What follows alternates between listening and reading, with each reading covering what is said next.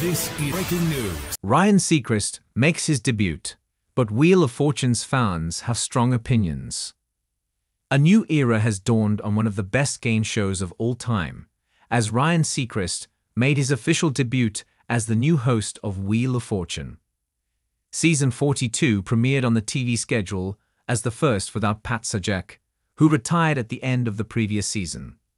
As expected, Wheel watchers had some strong opinions about the big changes made since June, but surprisingly, the new host wasn't the viewers' primary point of contention. Ever since Ryan Seacrest was announced as the successor to one of the greatest game show hosts ever in Pat Sajak, fans haven't been able to hold back their strong opinions. Whether that was enthusiasm for what the American Idol host would bring to Wheel of Fortune, or dread for the inevitable changes. That didn't change September 9, but as people took to social media with their thoughts on Seacrest's debut, it wasn't the host who was the target of their complaints, it was the new set. Why is John Cena the only superstar allowed to break this WWE rule?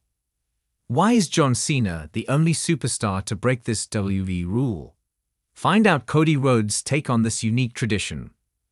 4 shots after fight over gun escalates to gunfire in Southeast Atlanta. 4 shots after fight over gun escalates to gunfire in Southeast Atlanta. North Korea's first all-female band.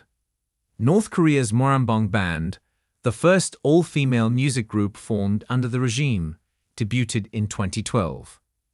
Allegedly hand-picked by Kim Jong-un himself, the band is a fusion of modern and traditional influences, intended to project a softer image of North Korea to the world.